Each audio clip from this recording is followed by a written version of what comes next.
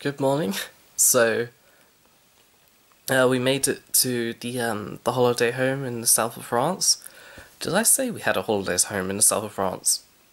I'm not too sure, actually. But, so when was the last time I vlogged? Probably when we were halfway between Toulouse and Carcassonne, although I did some scenery after that. We went to Narbonne, where we got some supplies, like food and stuff, for this house. And then we arrived at this house, which is in Salles D'Aude, a tiny little village. I didn't vlog after that because I was so tired, and I just went sort of straight to bed after just like having a look around the house, because I've never been here before. So this is my bedroom. There's an unmade bed there. There's the door, and there's like a little dresser. And my bed's like here. And then there's a side table, and the window. And we've got French shutters on all the windows, which is really cool. Although I suppose all French places have like shutters on their windows that can be opened. But today, because of the long journey that we had yesterday and the day before, we're just really going to be relaxing, probably staying in Salles D'Aude or staying in this house. And I'll see what I can really vlog about, or if I go on a walk around Salles D'Aude, some scenery and stuff. Okay, so this is outside the front of the house. I'll have to show you the front of the house later, because I'm not going out there now, I'm still in my pyjamas. But you would enter through this door here. We're on the ground floor, of course we are, yeah, anyway. And you enter straight into the kitchen. There, and there's all the kitchen stuff, and there's like a little dining room bit there. And then at the back through here, we have a shower room. And there's a toilet and a sink and me. And then, if we go through here, through this door, to our left is the first bedroom. And because this house is like rented out to other people when we're not here, this is the bedroom that would be used if someone was disabled and couldn't use stairs or something. There's a cupboard. Out that window is like the driveway. And through here, it's very dark. I don't really like going in here. But this house is very old, and we used to use this section to press grapes, which is basically turning grapes into alcohol. And they would have pressed the grapes through that hole up there, I think. There's a washing machine. Anyway, back through this room. And opposite, we have the downstairs living room, which is used as sort of a tourist information room for the people who rent this house out. Because there's like loads of touristy stuff there. There's a map of Narbonne. And there's, just loads of touristy stuff. Out here is the front of the house again. There's an orange tree, actually. And oranges have fallen on the ground somewhere there, if you can see them. I don't know if you can. And then we shall continue up the stairs.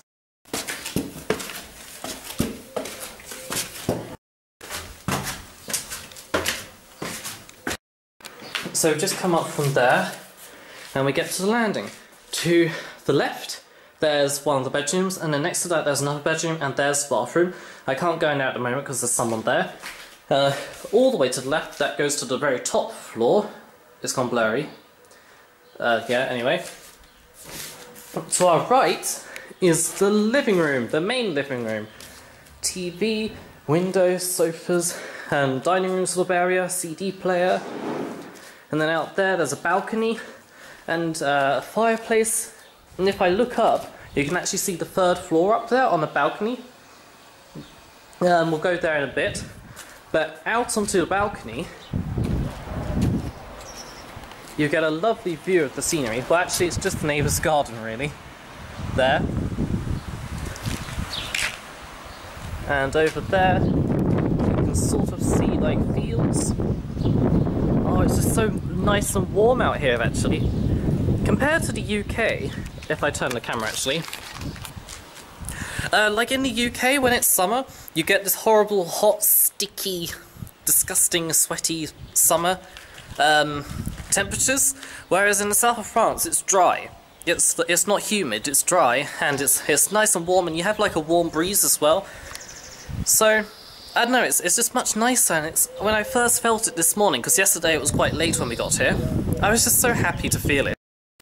So back inside the house, I've shown you my room already, but yeah, that's my room.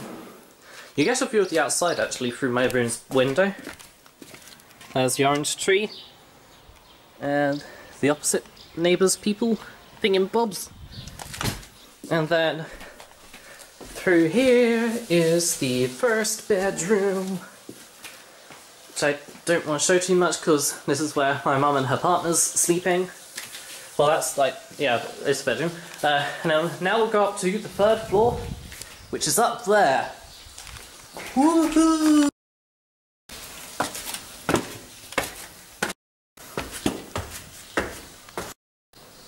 Right, so we've come from down there onto the third floor, where you can see down into the living room area. This is lovely beams that go across. Wow, it's quite tiring actually when you've gone all the way from the bottom floor. That's the living room. And up here, there's like a little thingy on the landing.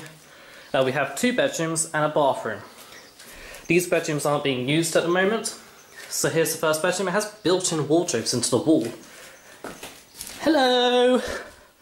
And then there's a view of the outside, the orange tree even higher up. Actually, there's an orange right there. Do you see that big orange thing there? Wow, this zooms in far. That's an orange! So yeah, nice view. If I lean out, I wonder how far you can see. I can't see that because I'm leaning out really far, but I'll have to look at that on the plate. So, and then into the second upstairs bedroom, which is, oh, another one like mine, where it's 2 separate beds. Hello! And you can see out this window as well, pretty much the same view as the room right next door. Yeah, that's the front as well.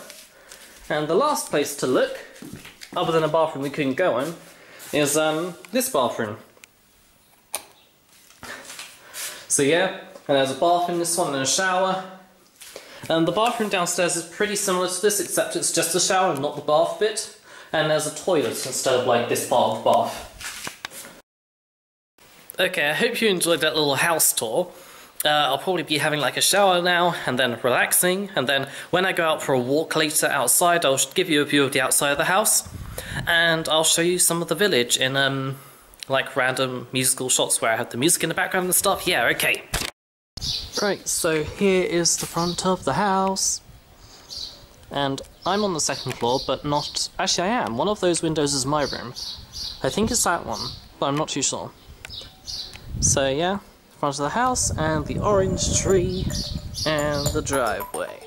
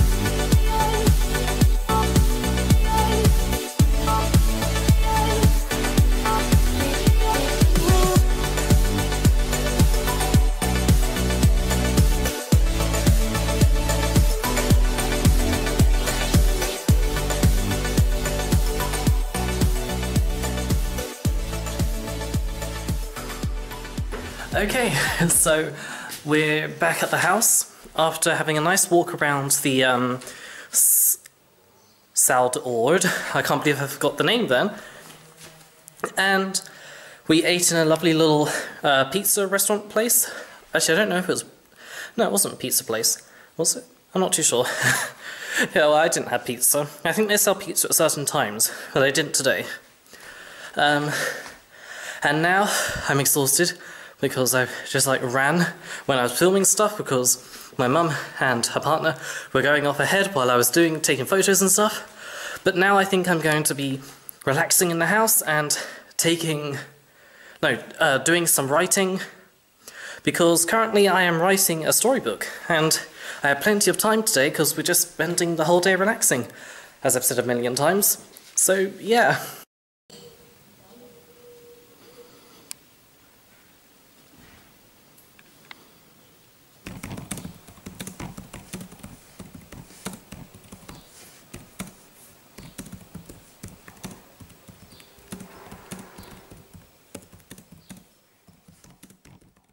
Later that day, we decided to go to an abandoned house that my mum and her partner went to visit a year ago. We travelled across the countryside for a little bit, and it's just outside Salles D'Aude.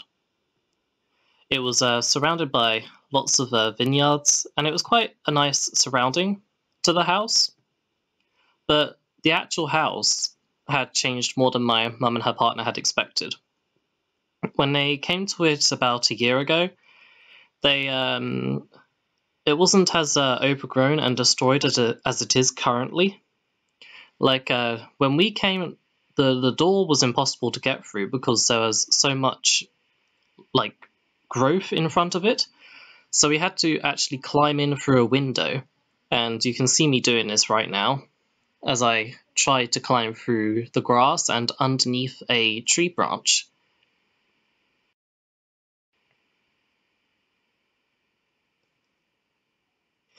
Now, as soon as I entered the house, I immediately felt a sense of, I don't know how to explain it. It was, I am a believer of the paranormal, but I don't know if this is it, but I really felt as if it wasn't a good place to be in.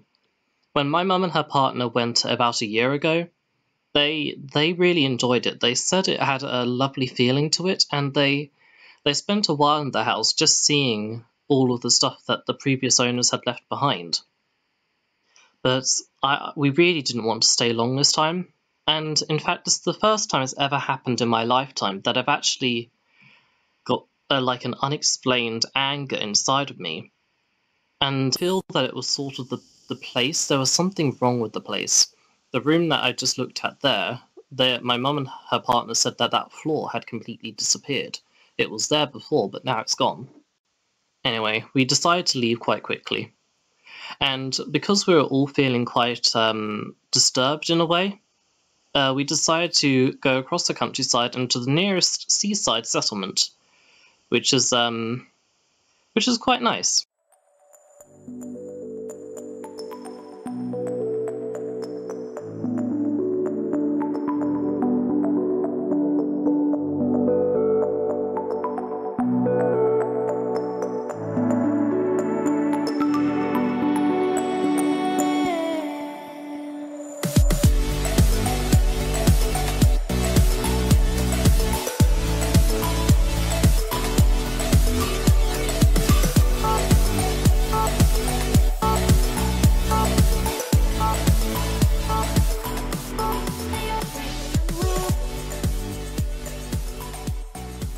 Okay, so we're in a place that I can't remember the name of actually now. It begins with an F. I'll put it at the bottom of the screen. So after the abandoned house, pardon me, sorry, I've just had a drink. There are lots of midgets here because I'm really close to the sea. We decided to come here and see the sea for some random reason. I'm not too sure why, but there was some beautiful scenery on the way. It wasn't too far, 10 minutes. No more, possibly a bit less, I'm not too sure. But that was a midget just then that went past my face. I don't know what I'm supposed to be saying here. I'm I'm a bit funny after that house, I didn't like it at all. So I'll have some scenery of the beach soon, and then I shall be going home and spending the rest of the day hopefully doing some writing, or perhaps I'll edit the first few days of this, like, vlog thingamablob.